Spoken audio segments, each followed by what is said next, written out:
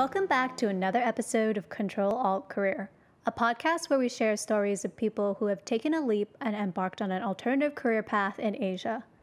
I'm your host, Jennifer Ong, and today I'm really excited to have my friend Jasmine Lau join us. Jasmine is the founder of PIM, Purpose in Motion, a social enterprise focused on teaching young leaders in China how to be the social entrepreneurs of the future. PIM has two main arms.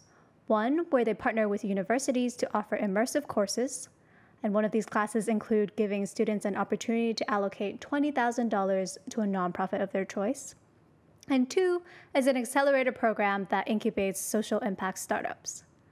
Along the way, Jasmine has been awarded Forbes 30 Under 30 for her work with PIM, and aside from running PIM during the day, she is also part of the Gates Foundation and serves as a goalkeeper advisory board member for them. But before all of this, Jasmine was a girl from Hong Kong who, after graduating from Yale, had no idea what she wanted to do. She had done a few internships in banking and real estate before, but her heart was just never in it.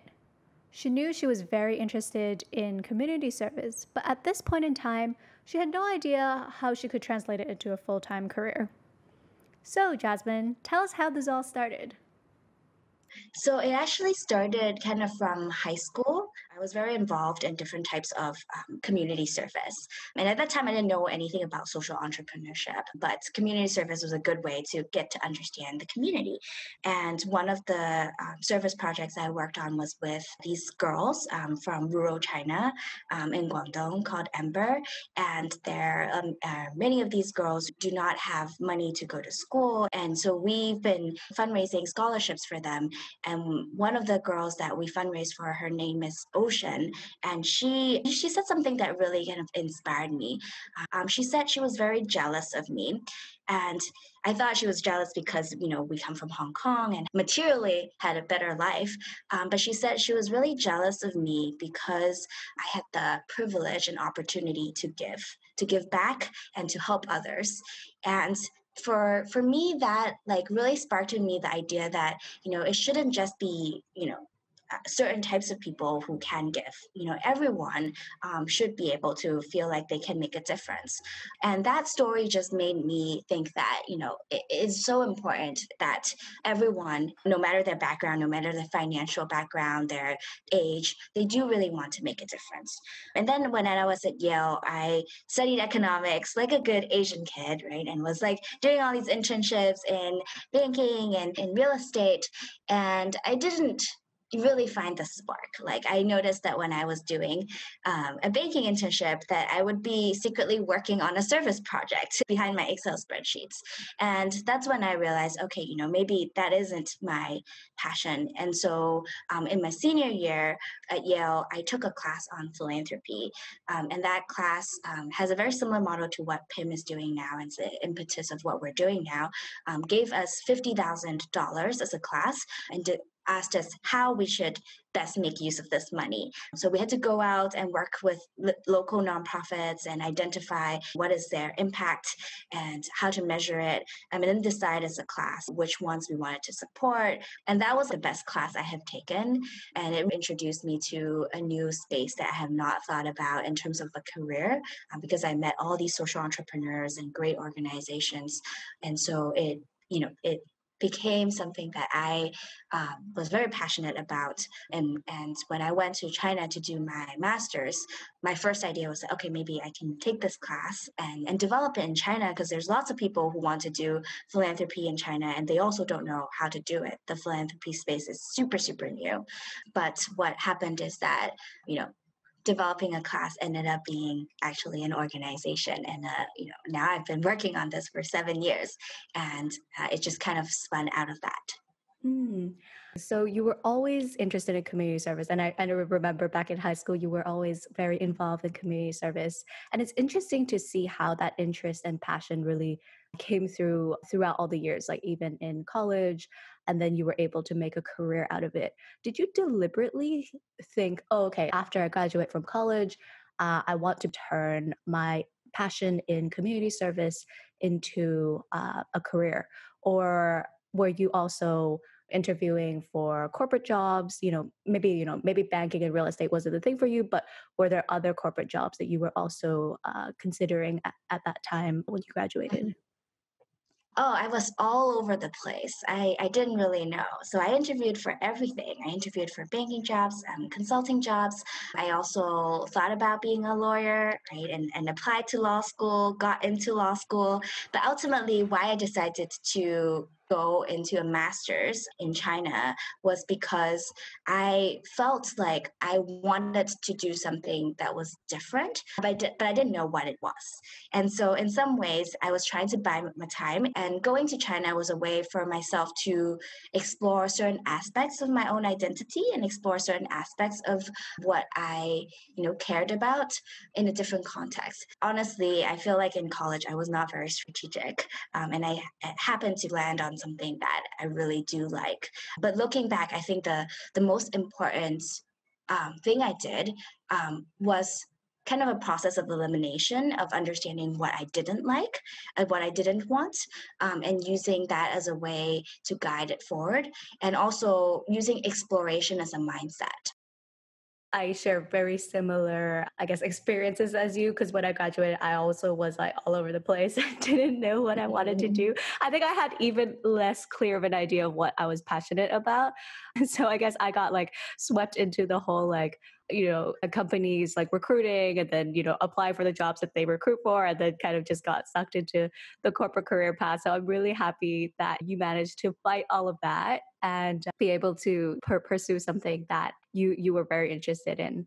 But I do want to ask you when all of your friends were recruiting for all these like quote unquote prestigious jobs, did you ever feel like left out or I guess like how did you find the courage to kind of just pursue this idea? Yeah. Yeah. So I would say, I think in college, I definitely felt really confused. And especially, like you mentioned, when all the firms are coming to recruit and it's presented as this is your only option to success, right? And that, it felt like a lot of pressure. But once I kind of got into the real world, like when you started working on things, I realized that there's no one path. One great thing about Beijing is that it's a very entrepreneurial city.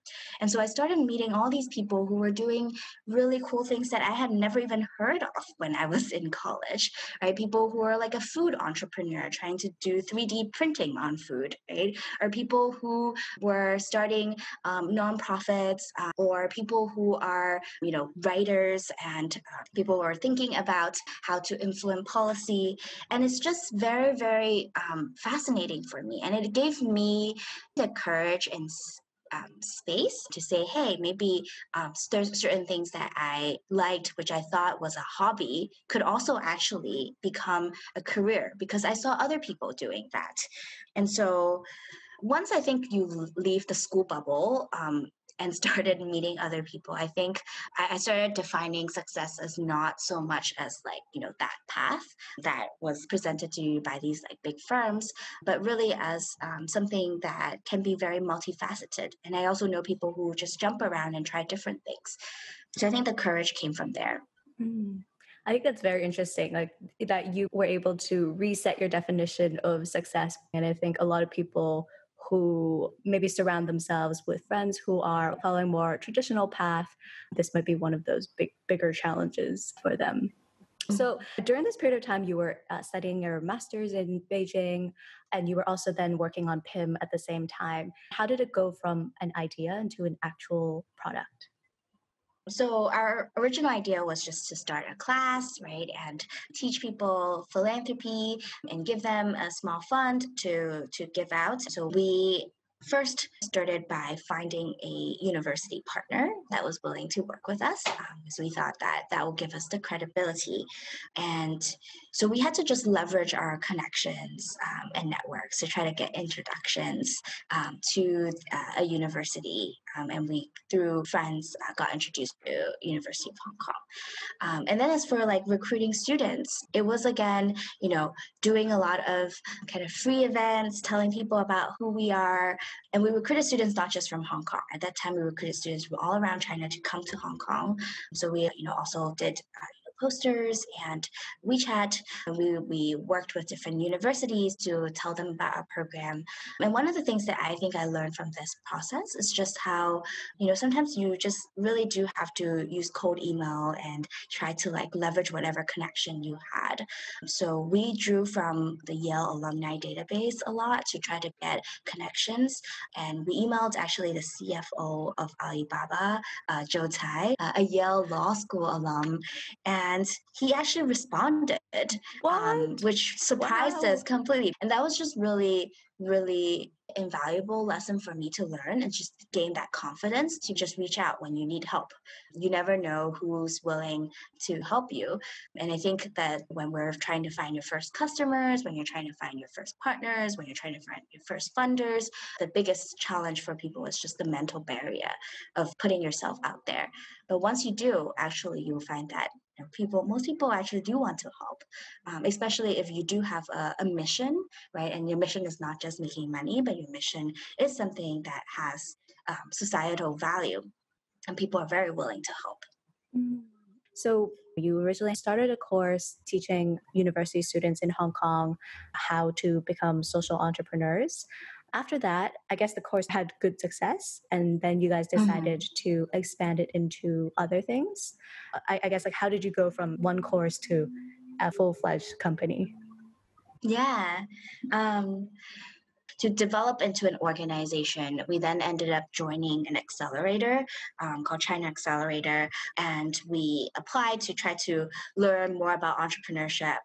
And we got in, and I think that was one of the times when I first started hearing terms like lean startup, design thinking, and things I've never heard of before. But the whole idea about entrepreneurship movement is testing things, right? And then refining it and growing that way. And I think it's actually almost like completely opposite of what you're taught in schools, especially when you go to a very highly competitive schools where you cannot make any mistakes. In entrepreneurship, they actually say, you have to fail fast. You have to learn from your mistakes. You have to validate your market. So I think the China Accelerator really helped us to think about, okay, how we approach our idea generation, how we get it to users, how we get the feedback and continue to grow from there. It's kind of almost like a mini MBA, right? It consolidated into 3 months, where I realized my Yale education actually didn't give me any real skills in running or a business, other than learning how to think, right? But like I didn't know anything about marketing. I didn't know anything about HR hiring. So I think that was just a really great boot camp. So we kind of emerged from it with a lot of tools that we can use and a process that we can apply to continuing testing different things and build that into a sustainable business. So when you entered into the accelerator program, you were thinking about growing the course to be something that could be scaled across multiple universities, not only in Hong Kong, but to broader China and to the US. And because you guys wanted to scale the course, you thought that the best way to do that would be to get into an accelerator program to get a bit more guidance from people. Was that the original intent? And Yes. you needed the money because in the course you were offering people, $20,000 to invest in other social causes. Is that why you needed the money?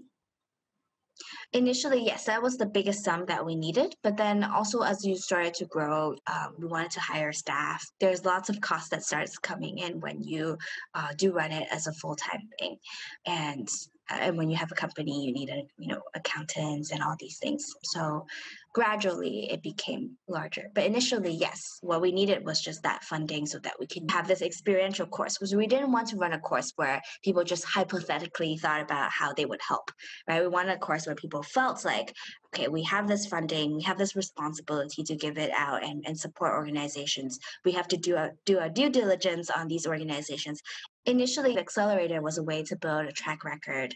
And then after we had some kind of successful products under our belts, then it was much easier to convince bigger donors or bigger investors to come in. And so then we started getting funding from, universities like Peking University or like the Gates Foundation. So that kind of all happened after we had to prove our track record. But initially, when you have no track record, I think accelerators and maybe friends and family, right, as a crowdfunding campaign is the easiest way to kind of get started. Got it. So tell us a little bit more about the whole fundraising process. Because I know right now, with so many startups out there, everybody talks about fundraising, and that concept sometimes it feels very familiar, but also very unfamiliar. Like you hear that term all the time, but actually, like, how do people go through fundraising? How does that all work? How do you find money? Yeah, and I do think nonprofit and for-profit fundraising, there's a difference actually in terms of how it works, and we've done a little bit of each. So maybe I'll start with kind of nonprofit because it's probably a bit less familiar for people. So nonprofit fundraising, there's often one is just like kind of individual campaigns, right? Individual donors and kind of major donors that you would reach out to, and that often kind of comes through cultivating connections and really introducing people to your cause and building that relationship and also allowing people to see the impact of your work. And there's another part of nonprofit fundraising, which is getting grants from foundations. And for that, it's a very kind of lengthy process, lots of documents, and lots about kind of evaluation and track record. And for a lot of foundations, they generally don't even consider you until you're like maybe 2 to 3 years in, and you have something you can prove to them. So it's more of a longer game, but then once you do that, oftentimes they support you for multiple years. So that is a really nice thing where you can get a 3-year grant or a 5-year grant, and that can keep you not thinking about immediate fundraising all the time. And their value, obviously they still need to look at your budget, but they also care a lot about the impact, and they have a lot more reporting. And then on the for-profit side, to be honest, we tried doing some of that in the beginning, but because we're a social enterprise, like people started saying like, okay, it's like, does it make sense for you to get for-profit funding? If you do get for-profit funding, people often force you to grow in a certain direction.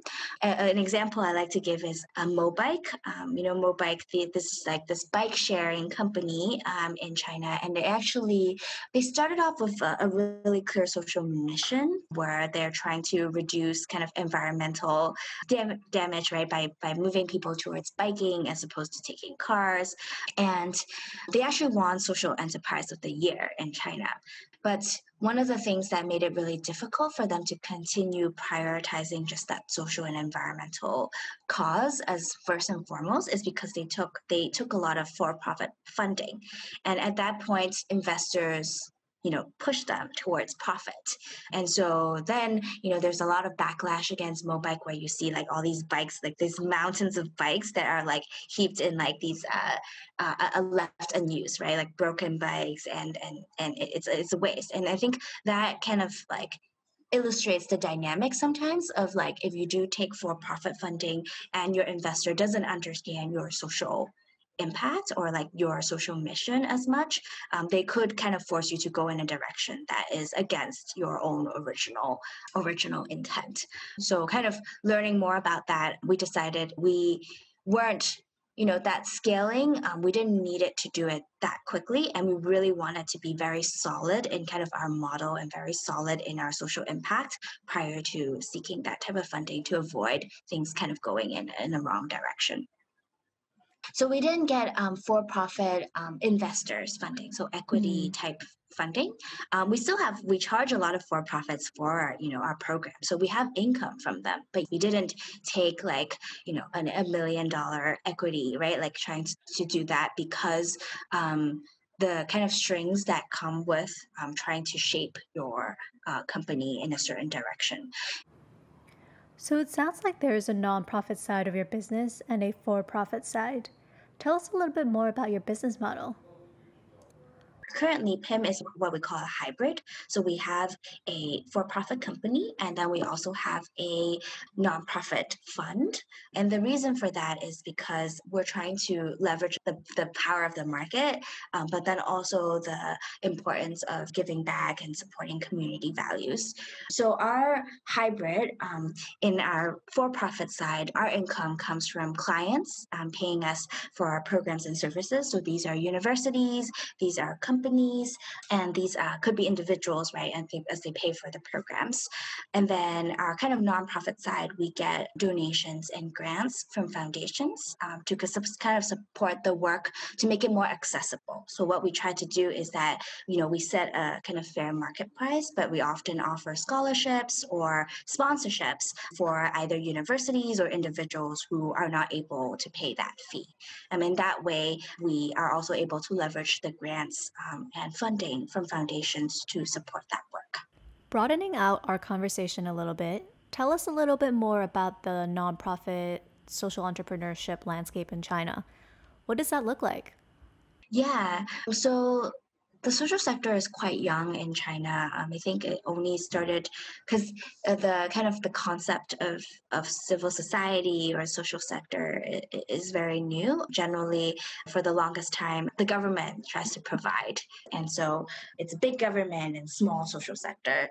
But in recent years, I think there are two main trends that really shaped it. One is just private wealth. The emergence of all these entrepreneurs, and a lot of them followed. I think Bill Gates at that time reached out to Chinese entrepreneurs and said, we should try to make donations, increase our philanthropy to support society. And so that was one kind of impetus, and a lot of, entrepreneurs like Jack Ma, Jet Li, like people like that started giving. And so that's one area where it made the sector grow much faster. The other area I do think is that from more bottom up, there's actually a lot of interest. So, like from earthquakes and disaster relief, like there's so many people who wanted to help after the Sichuan earthquake, volunteering, building houses, and building shelters. So I think even from that emerged like all these organizations that were like just structured around supporting social sector work. And one thing I would say it's challenging in China is that because of the nature of kind of the party and the government, you don't see a lot of advocacy work. That's quite challenging, but you see a lot of social services. And increasingly, the government is, they like to think about like outsourcing some of their work to these social service organizations. So, what we see is that like a lot of new models of adapting to these social services, and a lot of interest in kind of right now is poverty alleviation. So there's a lot of interest in that.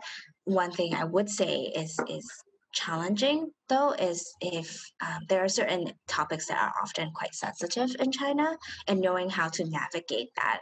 So we always try to work with like the universities or like people who are very close to the ground to know what are certain things that people allow and what are certain things that can consider sensitive, and try to navigate it that way.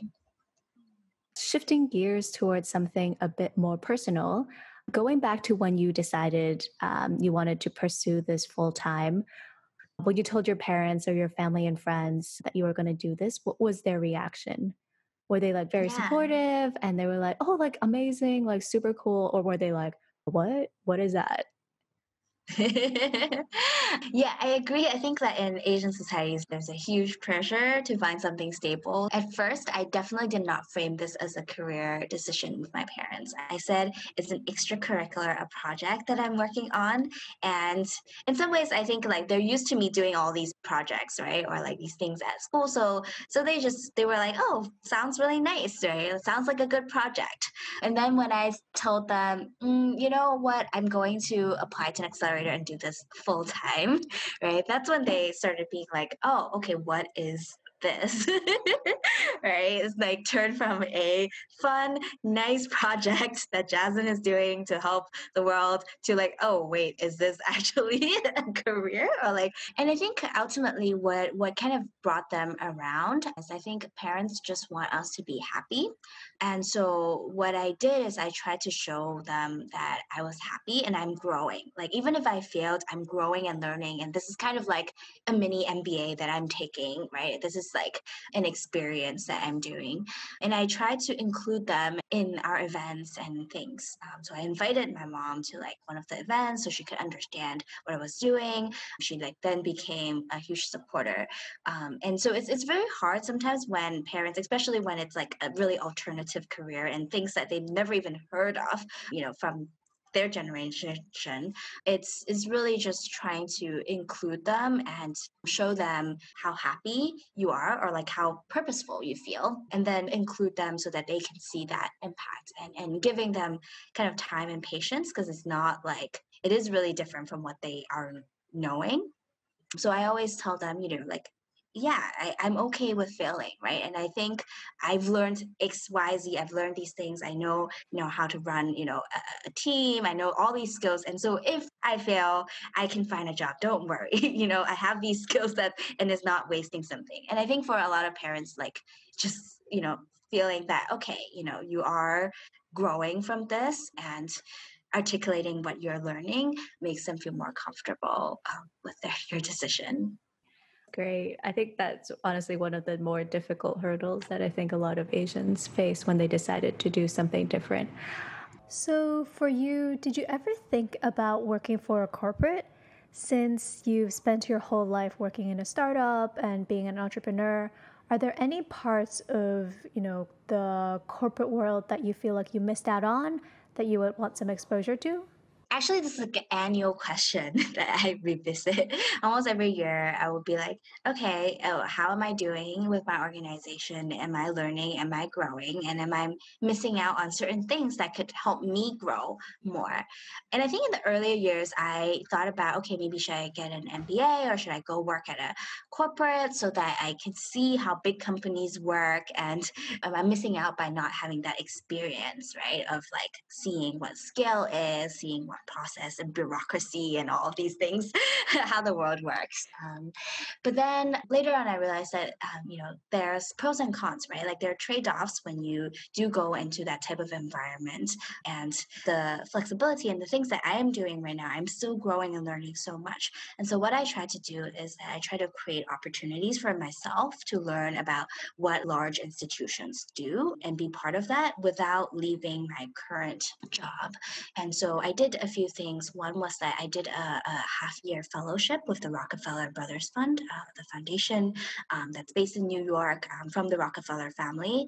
And it's a very old institution. It's not very large, but it's fairly old and established. And I spent that some time there to learn about how it works, and did a half-year fellowship learning about impact investing.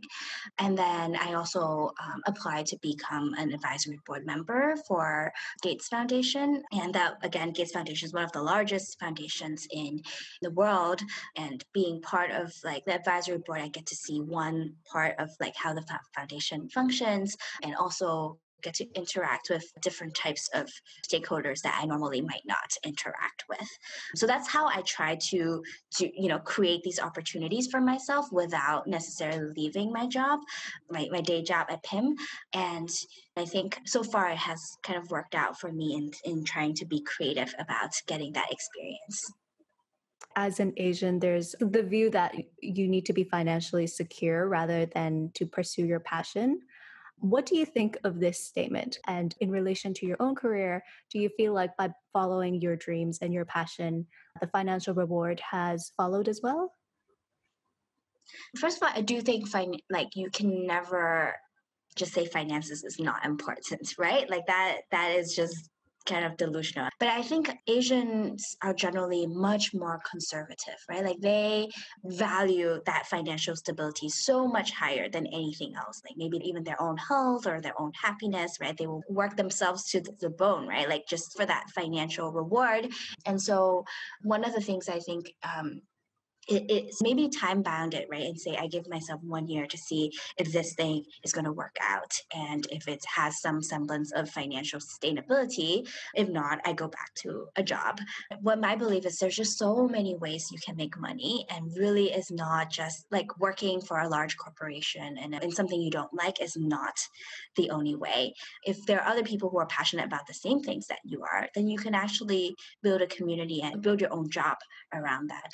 So I think the way we learn about careers or not learn about careers when we're in school is so flawed and so far away from the real world in terms of what actually can happen. I completely agree with you. I think what we learn in school and the training that we get doesn't really quite prime you towards figuring out what it is that you want to do in life. I almost wish that there was at least a class in school that focused on career development and kind of gave you exposure to all the different jobs there are out there. I think that would have been so helpful, especially for myself. So it seems like everything in your life kind of worked out in the end. While you started off not knowing what you wanted to do when you graduated from school, you eventually found your way there and has been very successful in your career. I guess if you were to redo this, is there anything you would do differently? I would say one thing is ask for help earlier and ask for help constantly, because I think I have trouble asking for help. And every time I do it, it has manifested into some of the nicest things that have happened to me, like friends becoming colleagues because I asked for their help. And I always thought that, people wouldn't want to do this or that, I'll be a burden. So that's one area. And then the other area I think increasingly is self care. And I think a lot of people, not just entrepreneurs, right? Like everyone who are kind of go-getters in their own career, they're constantly thinking about achieving. And even for me, I always try to occupy my time. I always try to do things, and I felt anxious about stopping because I worried that when I stop, I will be failing. So I was constantly rushing around and feeling stressed. And it's like funny because it's like I'm my own boss, but I'm just like working myself like 80 hours in a week. And I realized that it is a long game. It's like your own inner well-being is so important. So I think what I would tell myself to do differently is to spend more time reflecting what is important to you, right? Being okay with like taking some time for yourself because it is a long game. When you're stressed, like you actually put out the stress to other people as well. So I think self-care is not just like, oh, good for you, but it actually is good business sense. It's good for the organization when people have a balanced lifestyle and when people actually have time to kind of reflect on what they're doing and not just constantly just like doing the next thing and chasing after KPIs. I think that's a really good point. And also actually something that my last interviewer also spoke about. So Joyce, in episode 2, she also mentioned that one of the key things that she would share as advice for future entrepreneurs is self-care and mental health, because it's so easy to really keep pushing yourself and then burn out really early on. And you are your company. Without you, the company will not be where it is today. So take really good care of your health. I think it's interesting to see that you guys are both doing such different things, but share a very similar view on, taking care of yourself as the number one priority. One final question before we close off. Any advice for people who are thinking about being a social entrepreneur or thinking about going into philanthropy and nonprofit? So I would say is to kind of fall in love with the problem and not your solution. Because your solution will change. Like a lot of times things do evolve and will be very different. But what we are trying to pick is the field you want to be in and the kind of the problem or the area you want to be solving and investing in.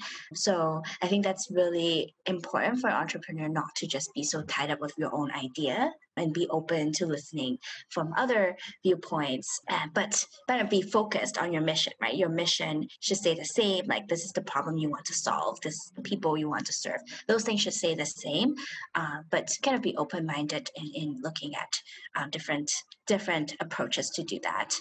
And in terms of for people who sometimes come to me and say, hey, I don't really know what my passion is. Like I really want to do something different, but I don't really know. There's a book I really like called Design Your Life. It's by a Stanford professor. And they said actually, majority of people don't really know what their passion is. It's important to find a place where your kind of interest, skills, and purpose lies. But sometimes it doesn't mean that it has to be your passion. It could just be things that you find meaningful. And so an example is like a passion could be a hobby like playing piano or playing computer games, and it might be really hard to make a career out of it. But a purpose is bigger, right? It's the type of life you want or issues you want to do, you want to make a dent in it. And you can kind of identify that and try to find how it intersects with like your interest and your skill sets. And when in doubt, just go explore, ask people, right, who are doing similar things. I think Jen, what you're doing with this podcast is amazing, because I think sometimes we just don't see enough of what other people are doing before we come into a career. So a lot of times, like, people go into being a lawyer without ever actually knowing what a lawyer really does. Like, they only see like these like TV shows, right, and they imagine that's what a lawyer is, right? But sometimes just actually understanding what people are doing, and using that as a way to kind of reverse engineer, is that something you're interested in? Or maybe even just doing a project or a little internship or volunteer with an organization before you get started, so that you have a sense of, okay, is this something I enjoy? Is this something that my skills and passion and or skills and purpose align? And on that note, I think this is a good time for us to conclude the interview today. So just wanted to thank Jasmine for all of your insights and all of your advice that you've shared with us today. It's been so exciting to see your journey from when we were, I don't know, 15, 16 to all the way now when we're in our 30s. So I think it's been super cool to be able to celebrate all the successes that you've had along the way. And there you have it, my conversation with Jasmine. Here's a couple key takeaways that I got from this conversation. 1, don't be shy to cold email. You'd be surprised at how willing people are to help. I mean, she even got through to Alibaba's CFO Joe Tsai. 2, self-care is critical, not just for your personal well-being, but also in order for your business to thrive. And lastly, when trying to bring your parents on board with your alternative career, it's about getting them involved and educating them about all the things that you are doing. Sometimes they're only skeptical because they have no idea what your job entails.